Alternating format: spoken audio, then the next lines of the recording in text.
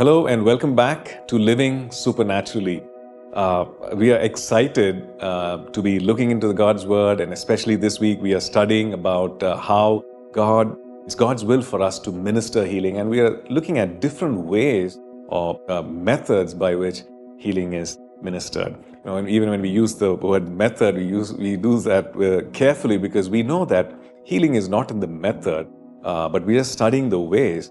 But healing is actually in the person of the Lord Jesus Christ. He is our healer.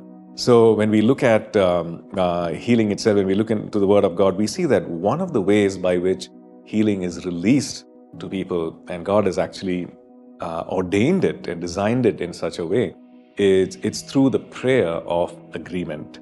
Let's look at Matthew chapter 18 and verses 18 to 20. This is what the Lord Jesus says. "Assuredly I say to you, whatever you bind on earth will be bound in heaven, and whatever you loose on earth will be loosed in heaven." And in verse 19, "Again I say to you that if two of you agree on earth concerning anything that they ask, it will be done for them by my Father in heaven.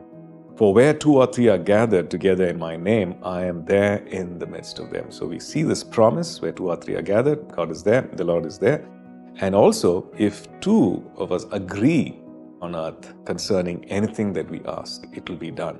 So this prayer of agreement, it's so powerful.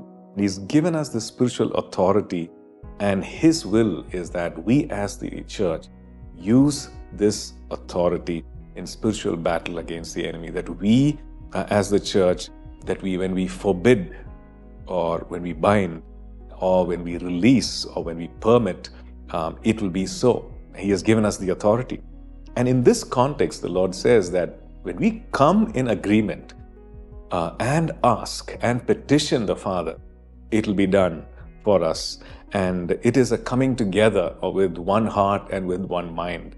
So there are many times when we intend to gather together, or maybe we have been gathering together with that oneness for a season, then a lot of other things try to attack that unity, and things that creep in, like strife and anger and misunderstandings and gossip and offense. So we need to be really discerning and do our utmost to avoid any kind of any kind of disunity or anything that destroys that oneness of heart and mind.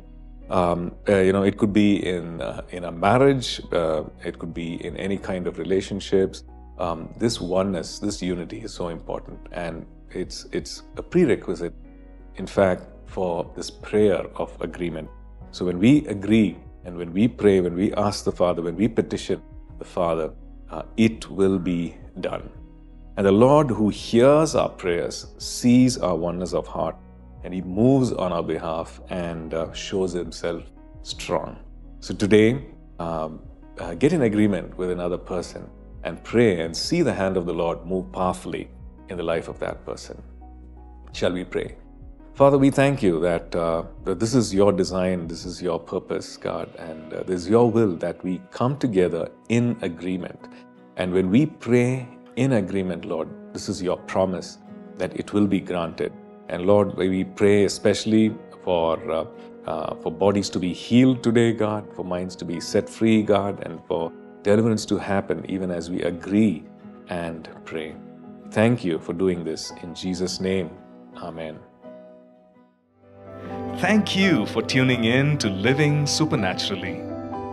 For more resources to strengthen your spiritual walk, please visit apcwo.org.